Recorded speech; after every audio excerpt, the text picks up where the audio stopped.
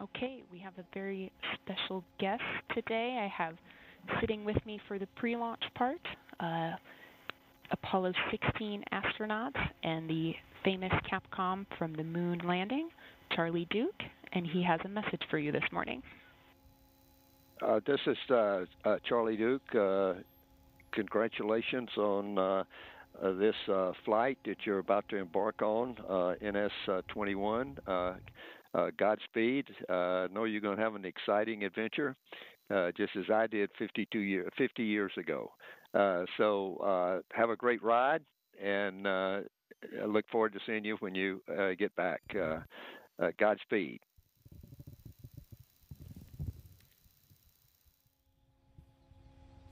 And as you could see there, the hatch is officially closed. Well, Eddie, can you help walk us through what happens from here? Well, before we get to that, can I just say that I want Charlie Duke to be my Capcom when I go to space? That's incredible. I'm so excited. But as you asked and as you pointed out, the hatch is closed.